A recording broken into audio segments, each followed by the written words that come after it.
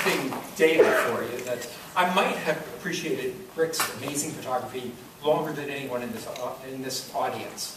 That's because Rick and I went to school together in college, Dickinson College. I saw his remarkable photographs in the paper all the time. So it's great to have Rick here. And in 2013, the Pele Center's International Council hosted a conference called the Data Overthrow, concerning the increasing access to global information and how it's transformed our media world. Rick was one of our featured speakers presenting insights from his acclaimed book on big data. We're grateful to Rick that he wanted to premiere his new documentary here on this screen. Rick and his team are true visionaries, illuminating for us how the gathering and analyzing of data is suddenly allowing us to address some of our biggest problems, from world hunger to health to pollution. We also want to preserve this important documentary in our collection. We have over 150,000 radio and television programs here, where we look at how media has informed public discussion about the world's most pressing programs. So we're really pleased that Rick will donate the program to us. Now it's my pleasure to introduce, to get this evening started, David Yonker, who is Senior Director of SAP's Big Data Initiative, the supporting sponsor of tonight's film. He drives the go-to-market and co-innovation initiatives across SAP's big data solutions. David's career also includes 10 years on software engineering. Please welcome David Yonker of SAP.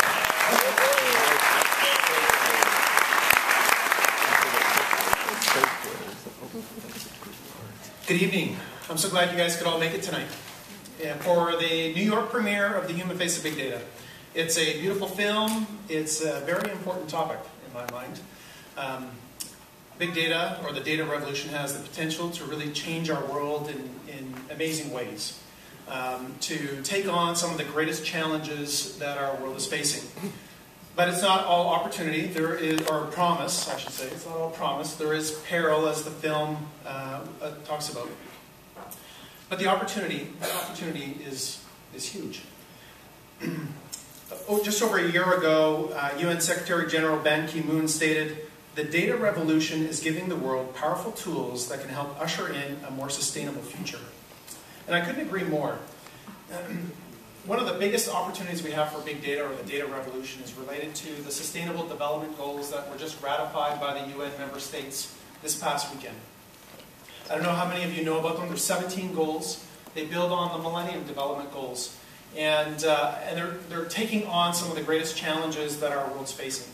Everything from poverty, eliminating poverty, people living in extreme poverty, to climate change and protecting our water, protecting our cities, ensuring equality for all. So they're very far-reaching goals. But there's a challenge. Most of that data doesn't actually exist within statistical systems that governments host. Right? Most of this data is actually embedded into data centers, websites, smartphones, and increasingly things. And it's not controlled by one government, nor one institution, nor is it universally accessible. Right? Some people have data, some people need data. Recognizing the challenge, an advisory group to Ban Ki-moon recommended the formation of a multi-stakeholder partnership. It's a partnership that brings together governments from around the world, brings together statistical offices, brings together NGOs, civic society, private sector. And their whole mission is to harness the data revolution to help monitor and achieve the Sustainable Development Goals. That partnership's called the Global Partnership for Sustainable Development Data. It actually launched yesterday. Political launch was yesterday.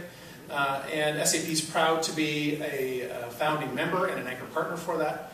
And we're proud to be hosting this evening with, in association with the Global Partnership for Sustainable Development Data. The challenge, so actually great success. We've launched with about 70 partners for this global partnership. But to be very successful, to address some of these greatest challenges, what we really need to do is we need to grow the number of partners participating.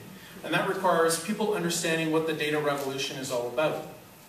Something that the film does an incredibly good job of. I remember when Rick approached us a while back asking if we wanted to sponsor the creation of the film. At SAP we were grappling with how to change the conversation with our customers. Okay? So we spent a lot of time talking about big data with our customers as if it was a technical challenge, right? It was all about technology. When in reality, what we wanted to do is we wanted to talk about the opportunity that big data presented, to talk about some of the social issues, and really bring IT and business together, okay, into the conversation. It's not just an IT conversation, it's not just a business conversation, it's a conversation that requires both groups to come together in a very real way if change is going to happen. I was blown away when I first saw the Human Face of Big Data book. I don't know if any of you have seen it. If you haven't, I highly recommend you go get one. It's an amazing book. Rick does a fantastic job of making this topic, big data, very relatable. And Sandy does an equally amazing job of actually creating aha moments with the film. And it's those aha moments that was inspiring SAP to say, you know what, we want to bring these aha moments to many other people. In fact, SAP is committing to hosting 100 screenings of the film in at least 10 different languages around the world to be able to create those aha moments. It's been a personal joy of mine to work with Sandy and Rick and their teams as we roll out this film. I am truly amazed at their storytelling abilities. It's a real gift. Hard to believe it's two brothers. Well, maybe it's not hard to believe. Two brothers, you know, both with the same gift. And it makes me wonder which of their family members they actually got that from. But it's been a joy for me watching the film. I've seen it numerous times. Each time I take away some insight from the film. And I trust you will as well as you watch the film and followed by the panel discussion. Thank you.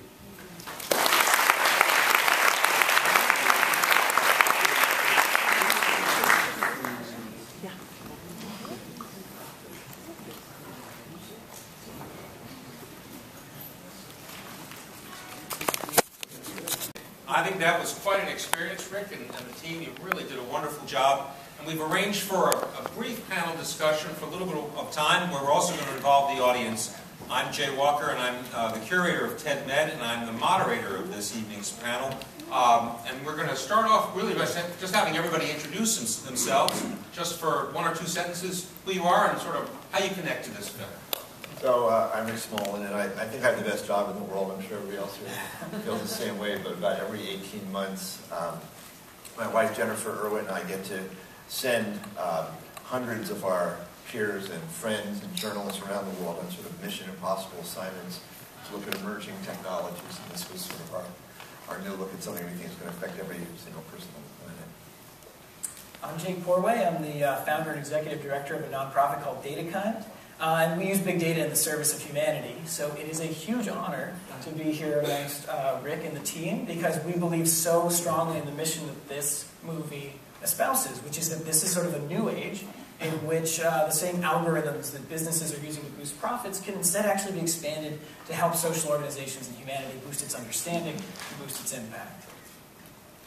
Good evening to you. My name is Irfan Khan. I'm the Chief Technology Officer of SAP, one of the sponsors and the underwriters of this movie, and it's been a tremendous opportunity, first and foremost, for me to view the movie with all you this evening. My role at SAP is to really be one of the players, the actors, if you like, within the assembly of this technology that we have around us and trying to make sense of all of the information, all the way through from the way that we'll ingest it, the way we store the information, the processing side of things, and probably the most important part in terms of how we will look to visualize this information. So I look forward to perhaps engaging with some of you this evening. I'm Sandy Smollan. I directed the movie. I come from a very creative family, and along with my brother Rick and my sister Leslie here, we tend to work on each other's projects. And Rick has helped me on mine, and Leslie's designed for us. And Rick came to me, and we talked about the idea of taking the book and seeing if there was a way to turn it into a film. I've done features, I've done lots of television. I think this is probably the most difficult project I've ever done. Trying to take a lot of data, a lot of information, and synthesize it into an hour was incredibly challenging. Probably more sleepless nights than I've ever had on any other project. But thrilling also, because it was really a window into our future as a species. Just want to make a couple introductions. We have some of the crew here tonight, but I'd love to introduce my editor, Dan Overall, who did an amazing job.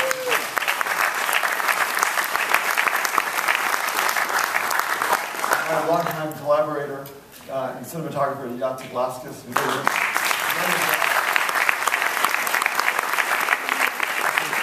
producing partner, Bill Metzger. There are two people from the film here. Stephen Downs, are you with us? Laura Kurgan. Laura, are you with us? Hey, Laura. So why don't we start, since almost everybody in the theater, I'm hoping, had seen the movie for the first time. There's sort of a first reaction that everybody gets when they see something for the first time, as opposed to the thousandth time. So, Urban, this was the first time that I'd seen the film. So, if you had to sort of take a takeaway in 1 or 2 or 3 sentences, what did you take from that? That's the first impression I'll give you. It's actually quite incredible. I mean, as technologists, we sort of sit behind the scenes and we try to come up with innovative ways of making sense of all of the information that we generate. So my first takeaway really was it's a huge investment that's going on in around information and data. I mean, some statistics that come to mind, I mean, Google, which was, of course, one of the contributors in this, in 2014, in Q2, in fact, they spent an estimated $2.35 billion on data center-related expenses. And this is just the amount of money that they're plunging into being able to set up the data center so we can start storing information and managing information.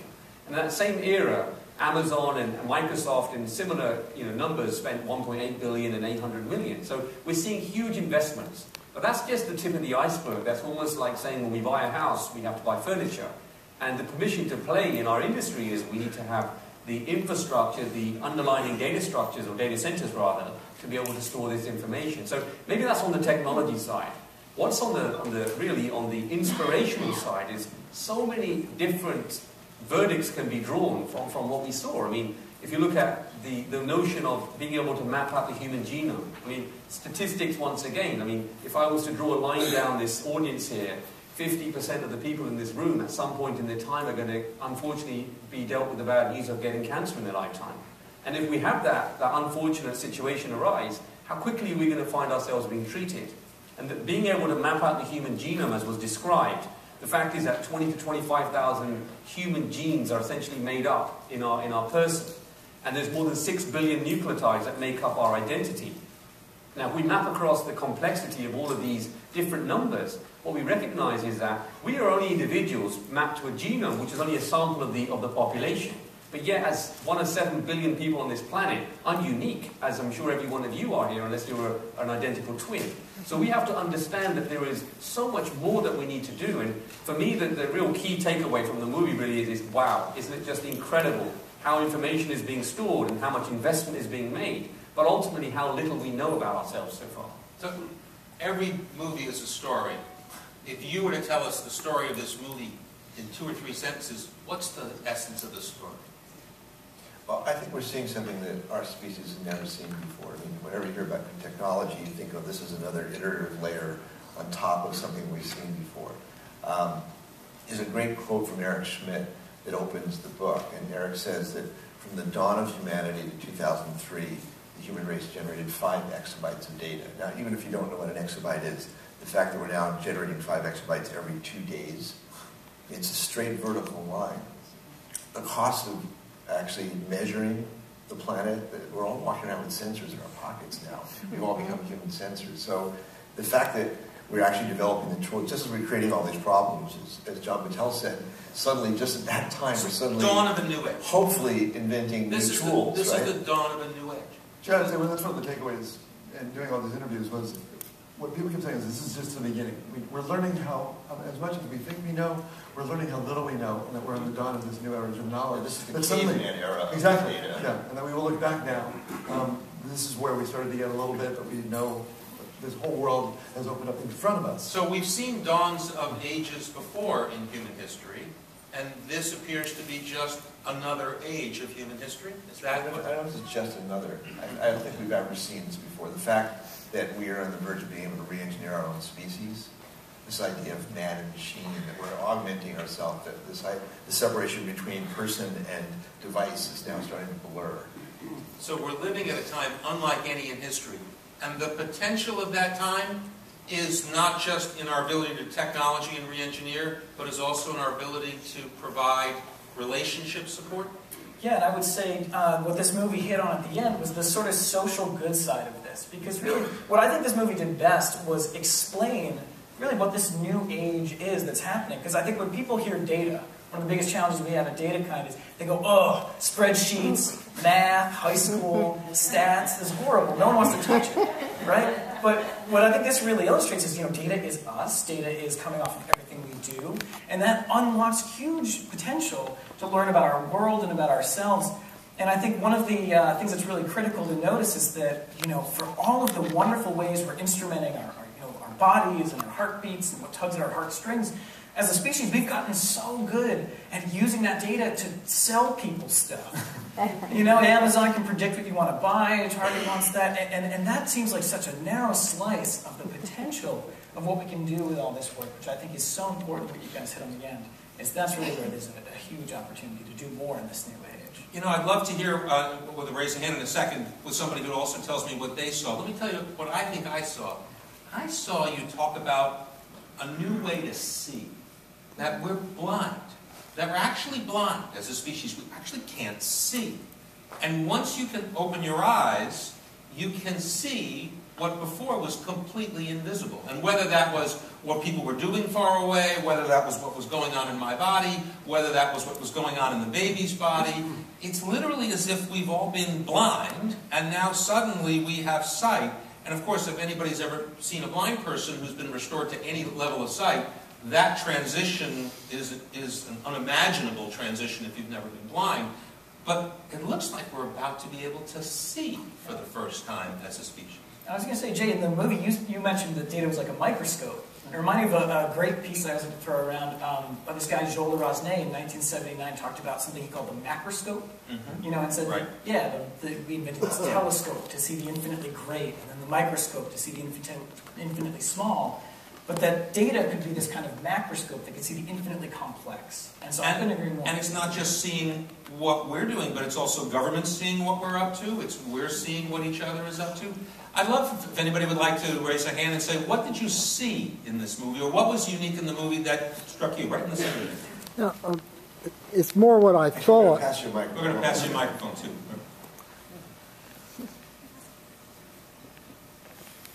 It's more what I thought in seeing the film. And I'd just like you to talk about the concept of crowd mapping and the old-fashioned idea of privacy, and where big data and the positive interventions which are shown in the film as opposed to NSA, etc. But still, where is privacy gone? And if it's gone, is that a good or bad thing?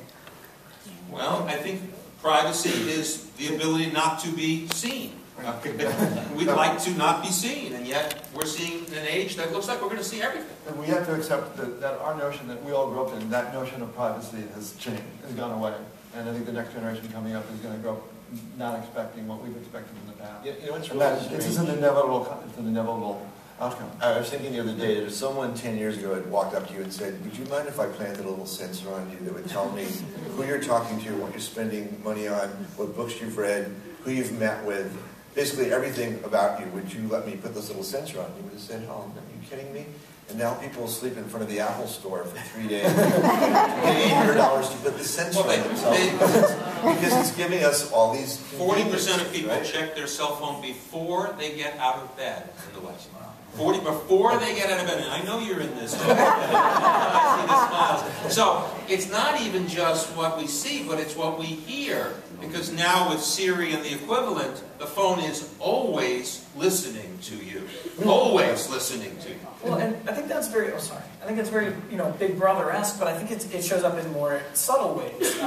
Someone recently looked at all of the New York City fleet data of all the taxi cabs.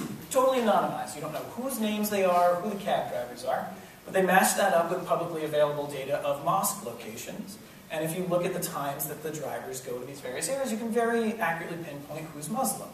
Now, the point there is that these data sets themselves don't reveal that, but together give you personal insight. So I very much agree that this notion, the traditional notion of privacy is absolutely gone, given you can instrument everything about each other to understand who everyone is. The question is now, what do we want to do with that? How do we uphold our values? Let's not treat it as necessarily scary, and let's turn it off, because I think that genie's out of the bottle, but how do we now use that to uphold the values that we I think that there's genuine age of innocence issue here, right? So when we were growing up, perhaps the majority of people, of course there's a lot of millennials in the room as well, we sort of resigned ourselves to the fact that we would have information stored about us, but it was typically in filing cabinets. And somebody would have a lock and they would typically unlock it and show you something. And now, of course, the notion is that information is, of course, it's around us. We have a data footprint that is essentially growing day by day. And of course, there is no notion of the undelete or the undo on the internet. So I think the youth of today have some learnings, right? So what you say and what you don't say and what you believe in later years may be used against you or for you. It just depends. And I think the notion that we always have to understand now is with data privacy, there is, of course, the notion of data ethics. And this is perhaps something that will be maybe more rooted into academia. And as we go through prep school and academic education in itself will perhaps be augmented. So people understand what does it really mean to have privacy at the core of what we do. And how do we preserve people's identities. So I think that the notion of strong data ethics is something that will ferment over time. And each and every one of us will either have to have an opt-in or opt-out policy in our mind. Just as in the United Kingdom today. If you're unfortunate to have a road traffic accident, and at the same time, if you have a family member that was involved in a fatal accident, you have to now opt out to not be a kidney donor or a transplant donor of sort. So the driving application of today, the DMV equivalent in the United Kingdom, is actually actively encouraging people to opt out if they don't want to be part of this community. So I think this is a behavioral change. And privacy in itself would certainly be brought into question. I'd like to come back to the movie for a second. Given the fact that I think you guys represented very well the ennobling side of big data, the possibilities, and the fear side, I'm curious as to the audience, with a show of hands, I'm going to ask you whether or not you took from the movie more of a sense of optimism about what big data might be able to do to make the world a better place and your life a better place, versus a sense of concern or fear. I won't say dread, didn't have that element, but there certainly was plenty of things to be concerned about. So those are the two choices you have, all right? Did you come away more optimistic or a little bit more concerned than before the movie? So let's start with a show of hands, more optimistic. This is a New York crowd. It's a tough crowd. Okay, down, and more concerned. So my data is about 3 to 1 for optimism. Okay, 3 or 4 to 1 for optimism. And that's sort of very different than I suspect we would find in mainstream America. So what is it about this film that brought out in a tough New York crowd a sense that, you know what, we've got a lot to be encouraged about. Now, I didn't slice the data by age and a lot of other things that would probably reveal a much deeper set of meanings, but I took the aggregate data. So what is it about this movie that, Rick, that you think brings out optimism? Well, having been a journalist for many years, there's a tendency... Professional cynic, is that? Well, no, but there's a tendency, if it bleeds, it leads. If you can have a big, scary headline, people will buy your magazine or your book because we all want to protect ourselves. And I think telling a story that's positive is a little more challenging. I think, I want to give, can I share one personal story? So, my mom is in her 90s, and my dad died about 7 years ago. And she insisted on living alone in Florida. And she started falling. So she fell. She was a little bit bruised the second time. We kept trying to tell her we should move in with us, but she wouldn't. And so we hired these women to live with her, who slept on her couch. And, it was like, they're stealing my garbage bags. That's not your garbage bags. So, I was desperately looking for, my brother and my sister and I were all looking for something to help Mom because she insisted on being independent. So I found out that General Electric and Intel were working on a product called the Magic Carpet. It was a carpet that you could install in the home of your loved one.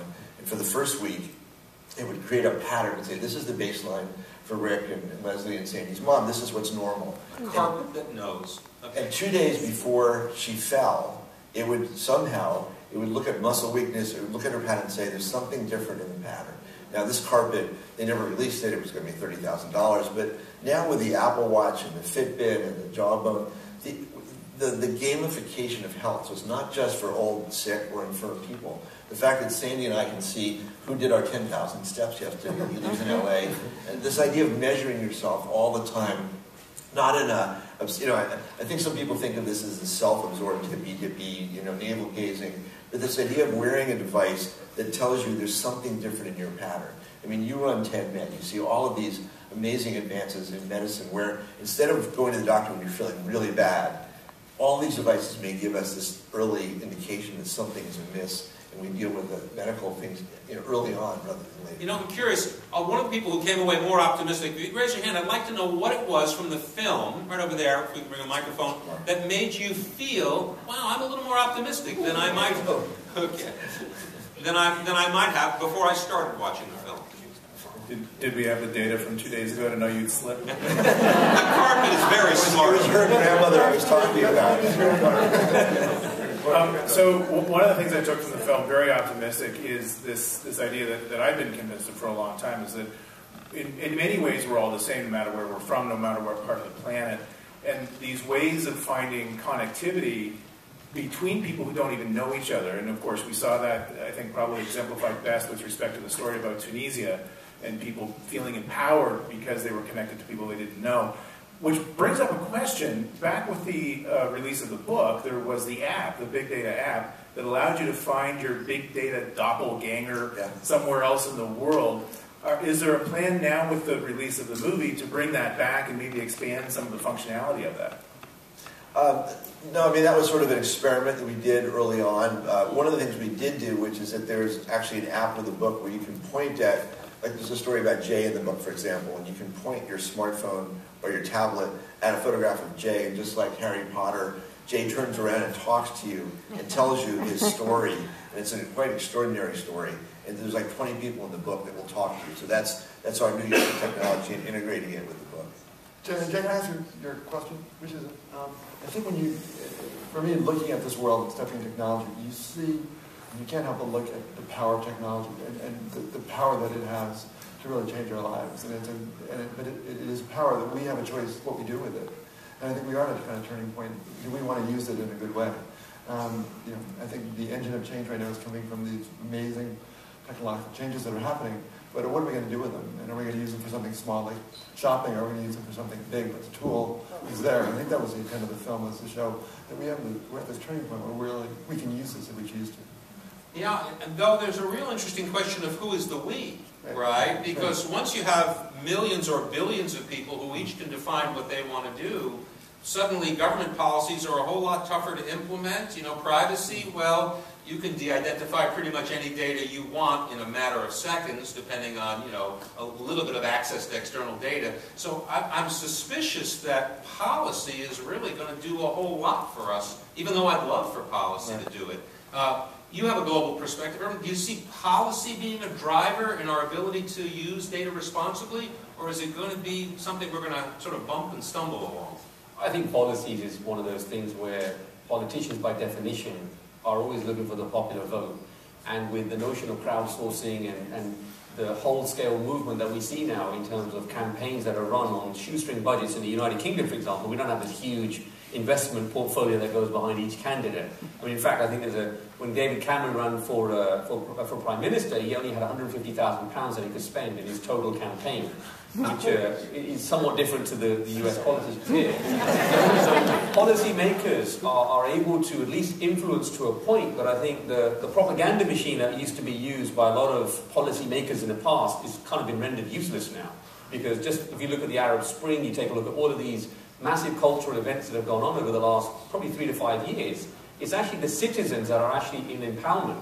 And it's not the policymakers per se. Policymakers actually catch up retrospectively afterwards in many ways. Because whereas the past, take Saudi Arabia as an example, should women be able to drive? Okay, I mean, popularity-wise in the past, I mean, because of the clerics of the nation, they would say no. But now, of course, there's an entire generation coming up that all want to drive, right? So therefore policy is somewhat changing. And that's a very conservative regime in that country, and there's many regimes in the world. So I think policy is definitely being influenced by data, and the citizen is in the driving seat of that. So why don't we bring the microphone to the woman up here who's got a question. And while we do, I'll ask one more question. Certainly one of the more uplifting things is the kind of thing you are doing specifically with data. Can you give us one story where big data from a large organization to an NGO or to a nonprofit really changed the game? And then we'll go to this question. Yeah, absolutely. We did a project not that long ago with a group called Give Directly. And Give Directly gives cash transfers directly to the poorest. They don't work through a bank. They say you can just give money to people who are poor and they can know what to do with it. And the program's been pretty successful, albeit a bit controversial. And so they wanted to expand, and they said, we'd love to go to the poorest villages in Kenya and Uganda, but it's very difficult to figure out what the poverty levels actually really are on the ground. So they'd send people out on foot to do a household survey. And look at the roof types of each building and say, if it's a thatched roof, that's a little bit lower income level, and so I can invest in an iron roof. So it's a great way of getting sort of a survey of the income levels, but take people to go out and walk around entire countries. It takes a huge amount of time and effort. So we teamed them up with some data scientists from IBM, and we said, you could probably figure that out just by looking at Google Maps satellite imagery. You can Google Maps. Yeah, you can see the roofs, you can see the roof types, and you write an algorithm that goes through, processes all the images, and now you can get that same estimate in about 2 hours. Click of a button, no one need to go out. Now, there's a bit of tweak still needed for that algorithm, but I think that really points to the promise of not just the data that individuals are collecting, but the ways that data that companies have, aligned with people that have a social mission, aligned with the technologists that know what to do with it, can really be used to bring about more effective social change. It's really interesting. So satellites 300 miles in the sky taking pictures of roofs, figure out where the poorest people live, so you can have donors who then directly transfer money onto their cell phones that they can use to buy food. Do I have that right? You do, and I'm underlying that is a huge a lot of ethical questions involved in that. But that's not a world we're used to. Yes? I thought that I was very grateful that the film mostly promoted the use of the word data rather than data, which was very exciting to me. But I think that the film is a little bit overly optimistic in not recognizing the vast possibility of corruption and taint, which of course pervades. We don't know where $6 billion went under somebody's administrations. And Snowden, although I don't regard him as a good guy, Snowden did tell us how much of our lives are revealed too much of the time. And I'm looking at the Danish writer who wrote The Girl with the Dragon Tattoo, where she was off the grid. And I've traveled in the West, where people want to be off the grid. I, in New York City, go to a doctor who writes everything down and puts it in her cabinet so that the government doesn't know about me. I don't want them to know about me. And this doesn't pay attention to the fact that maybe we don't want to be one node in 6 billion little other nodes of everybody knowing everything about me. I don't want that. So clearly there is, and I think that's what we talked about earlier, there's this privacy element where I don't want people to see me. And we've lived in a culture, especially in the West, where we've assumed that we had that right. But now with satellites seeing my roof, and every purchase I made at the pharmacy being perfectly tracked regardless what's in your doctor's compartment, all that pharmacy data, all of your insurance submission forms, if you don't do any of it. But most people can't afford to be off that system. And most people will find themselves at some point needing pharmaceuticals will be on the grid. So how do we, or can we, and the arguments that you guys have made have said, that's just not going to be practical going forward. I think, firstly, by the way, I also agree the word is data, not data. I'm with you there. And also, if you really look at the foundations of how we've evolved as a species, right, we tend to have more association with quality of information and data as opposed to quantity. And a good example of this is if you look at India as an example, right, so ancestral land is passed through generation to generation. And in large villages, they tend to have a scroll. It's an uninterrupted scroll. And it literally would have the lineage of the handing down of land from family member to family member. You can't cut it, you can't paste it together. It's just, it is that. It's a physical embodiment of what actually transpired. The bigger challenge that we have today is quality of data, right? So it's not even as much as the privacy or the malicious intent around data. Just because of the virtue and the way that we manage information today, comes in and creeps in the notion of data quality and data cleansing. How do we clean this data?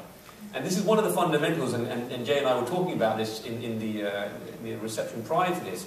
We have to put a disproportionate investment in terms of not just technology, but also in the acumen around the quality of that information.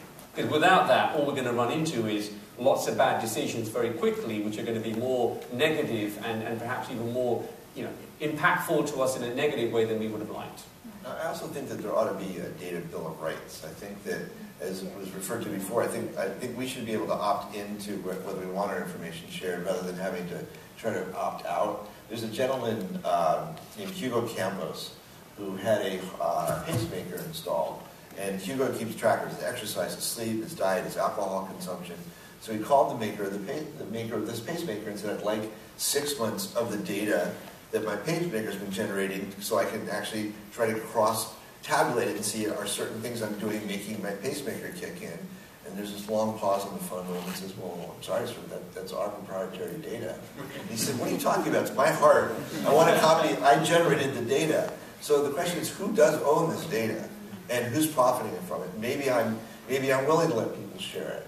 But I mean, one of the purposes of doing this project, one of the things we hoped for when Sandy did the movie, when we did the book, was to spark a conversation. Because right now I think it's corporations and governments that understand the incredible power that's behind this big data revolution. I think the average person says, yeah, I'll give you this data if I get a free coupon for McDonald's.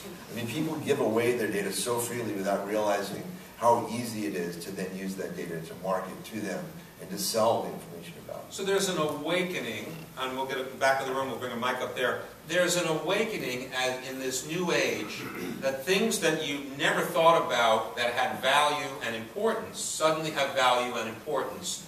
And we'll need to define as societies who gets that value and who controls that importance. And without that, we're going to have ourselves a disaster or two before we change our minds back. Chad, it's also about access to knowledge. One of the things that we talk about in the film and you talk about is that basically there's now access to knowledge in a way that's never been possible before, and who uses that knowledge.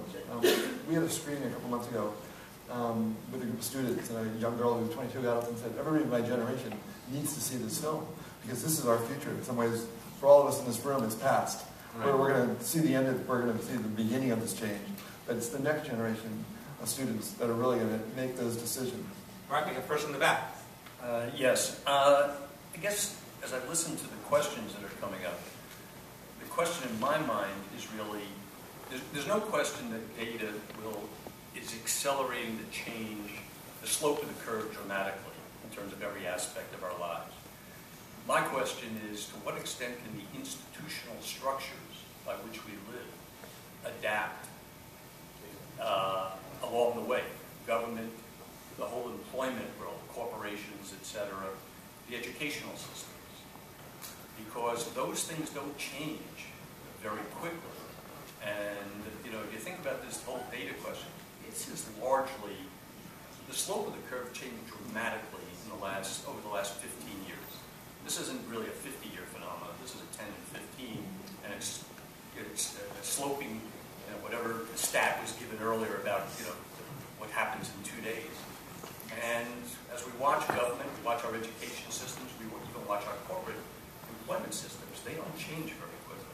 Well, I think that was a point earlier, I think, that you made, which is none of our institutions were ever evolved to deal with this level of rapid change. None of them were evolved to do that. And since institutions are the product of an evolutionary process, whether it's government, corporations, NGOs, United Nations, you pick it, then none of them evolved in a rapid data-changing environment world. So I think what we can expect is none of them will be ready for these changes. So the only question is next is what happens when no institutions are ready for a massive change in the world that we live in. And of course, we have no answer. A great example is employment. Yeah, jobs are a question. What happens in a world of jobs? As Sandy has heard me say, there was a Wall Street Journal article about 4 months ago. Big headline, data, the next middle manager. Grab the mic. Yeah. 4 months ago or so, Wall Street Journal headline, data, the next middle management. And really what it was talking about is the bulk of middle management of corporate America disappearing as a result of data and analytics. Well, in 1900, most Americans lived on a farm. And for a period of 60 years, the nation industrialized. And it took quite a while as we moved off farms and we had chances for our institutions to catch up to the manufacturing and industrial revolution. But if we have that same change in 10 or 15 years, how would we deal with it? Jay, can I jump in here about something that I think relates to institutional change and this question of data that I think we're not talking about, which is the institutions of expertise. We act as if all this data means we'll all be able to do stuff, but how many people here can run MapReduce? Yeah, or know what words I just said. Thank you. Yeah, awesome. Do it for the rest of us. Great. So that's one of the key algorithms for processing huge amounts of data. And I think if we don't acknowledge that there's sort of an analogy almost to the early days of literacy, I think, that's going on right now, where in the old days, only the monks could read and write. You had to go to the monks in the church to figure out what could be read or written. And that was very much locked up there.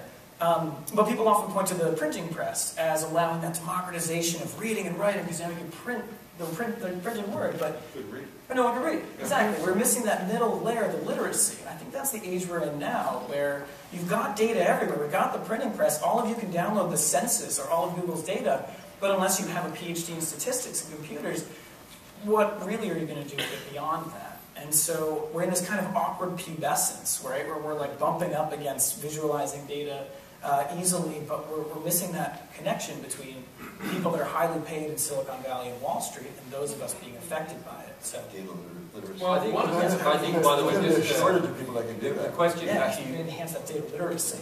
Now, the question is very interesting if you kind of ask the question in a different way, which is, what will need to happen in order for governments, whether it's industry or whomever else, to be able to truly start capitalizing on the value of this information? Because I think perhaps vendors have done a very poor job, and you just mentioned the words map and reduce. I mean, reality is that there's so much data FUD that goes on out there. In fact, even the first era of big data was talking about information Armageddon is coming, and there's no way that you can avoid it. You're going to get almost taken out with the lack of information and insight that you'll be able to be able to garner.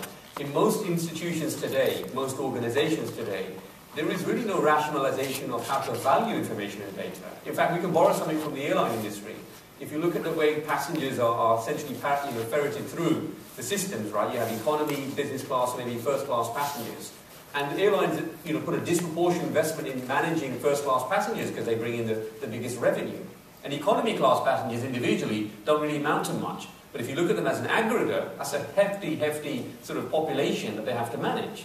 And it just kind of turns around the way that we look at data. We have lots of economy class data, all of these, maybe these acknowledgements that come from your cell phone every time you go past a specific location. That's economy class data. And what does it mean in isolation? Not an awful lot. But when you map it across the whole spectrum of activities that we perform, it has a lot of value. So I think that the policymakers today are now beginning to create budgets, and the budget fiscal shortfalls in the past where they were looking for optimizations, they will start redirecting that funding toward trying to optimize in the, if you like, the street planning, the smart cities, the smart towns, etc. And whether it's refuge collection, whether it's your a whole host of services, public services that are currently underfunded and essentially never going to be funded to the right level, data could play a very big part in actually being able to orchestrate that. So to wind up our panel here, I'd like to have each of our panelists do one thing. I'd like you to sort of project yourself 5 to 10 years in the future, and I'd like you to tell us one thing that we don't expect that the big data revolution is going to touch us in a way that we don't yet expect. Start at the end. I think we're going to find that even what we're doing now in 5 years is going to seem like we're dinosaurs. I think the fact that we hold phones in 6 years, 7 years, we're going to laugh. In the same way that we hold those brick phones, people look back and think you actually had to hold your phone and carry it around. But I think that's being true across the board, that we're not prepared for how fast these changes are going to come, and it really impact every part of So our the life. primary on-ramp to the network will move from this brick of a device to somewhere else. Either we'll wear it, embed it in our clothes, Absolutely. in our bodies, but it's not going to be a thing like a phone. Separate from this, no more. I think that's fun. I think the notion of being able to do much more predictive analytics and insight is going to be that much more impactful. Everything from in our personal lives, if we're affected by crime, the propensity to be affected by crime, the notion of healthcare, the ability for us to have a stable financial foundation for our families, we'll be able to use the information that we gather personally around ourselves and our families to be much more empowered to make those kind of decisions. Whereas today it's merely somebody else is making decisions on our part, but not really joining up the dots in the way that we would like them to. The way that DataCount works is we connect data scientists who want to donate back pro bono with organizations, kind of like Doctors Without Borders for Data Geeks. I expect in 5 years we won't have to see that so much because we're going to enhance that data literacy to the point that everyone is not just using data, that everyone on the globe is becoming scientists. And I hope that as we see, that really will be everyone on the globe, because I'd be remiss if I didn't mention I did some data collection of my own during the movie, and of the people speaking, it was about 25 men and 5 women, mostly American, and that's great. It was easy to lob that bomb, right? But, you know, I think what you'll see in the future is, of course, talk to people like Anush from the UN Global Pulse here about what we're seeing in Jakarta, of people changing things, or the tech revolution in Nairobi, and really not just they've got data like their nodes for us to see what they're doing, for them, as Tim O'Reilly was saying at the end, to become scientists as well. So I think we'll look back at this as silly that we ever had it so separated.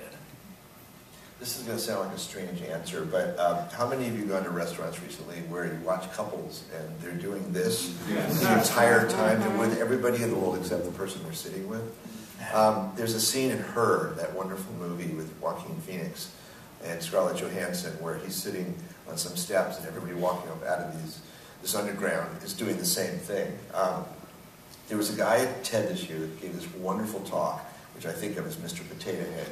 He said he's working with people who are blind and deaf, and he's working on the ability to take sound and vision and turn it into the data that then communicates with the part of your brain that translates. I mean, if you think about it, our eyes are translating everything in this room into data and putting it to the part of our brain that then maps it. So he said, first of all, they're having a lot of success giving hearing and sight back to people that are blind and deaf. But he said, well, I can give people the ability to hear the way a dog hears, or to see an infrared. Like, why stop there? He said, imagine an airplane where I can feed every instrument into your brain. So instead of pushing switches, you are literally controlling thousands of different devices at once. I think this is where this is all going. It's way out there. An entirely new neural interface Yes. for a data world that in the past had been constrained by our physical being, suddenly is unconstrained in the same way that a radio or a television allows us to access invisible electromagnetic waves to see television shows and hear radio shows that without the machine you can't hear or see. I mean, the question is, are we watching our planet evolve into a brain? I mean, some of the visuals there, you saw what looked like a computer chip, and then you saw a city, and you can't help but think maybe this is the way that evolution works. And this is just, we're just on our way there. I don't know if it's good or bad. Yeah, right. So the one I see is the fact that the most important data in the world is the data from your skin in. And it's the data we know the least about. That baby example where, we only took one heartbeat measurement, we only took one respiration measurement. Well, we're walking around, we're generating about 3 terabytes a second in our own bodies of data. Every protein formation, every virus formation. And I think what's going to happen within 5 or 10 years is incredibly inexpensive sensors will be inside your body everywhere, and you will be able at all times to see actually what is going on in your body. So, for example, today we can't diagnose cancer until it's about 100 million cells, tumor cells in the body. It takes about 6 or 7 years before if we're the luckiest, we can diagnose cancer.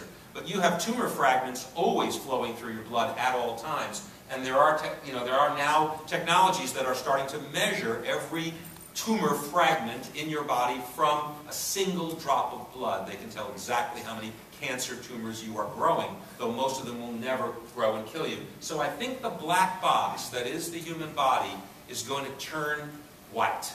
And in 5 or 10 years, you're going to be able to see exactly what's going on, and the world will never be the same once you know what's going on. I want to say one last thing. First of all, I want to thank SAP so much for enabling Sandy to make this wonderful film, and obviously I want to thank Sandy for their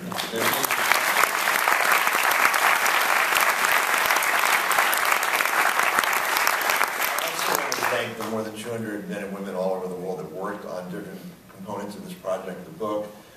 We actually, there's a little card you all hopefully picked up. If you didn't, grab on the way out. SAP is making, we're very fortunate the iPad app, which is a version of this book, won the Webby for Best Educational App last year. And SAP is making it free for this week all over the world, anyone who wants to download it. So if you have an iPad, I would encourage you to download it.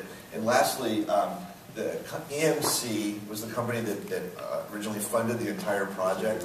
We're incredibly grateful to them for their help. They were backed by, joined by Cisco, by SAP, and by FedEx. And FedEx actually delivered 60,000 copies of this book around the world. So we're incredibly grateful to them for that. And Jay and all the other panelists, thank you all so much for coming today. And thank all of you.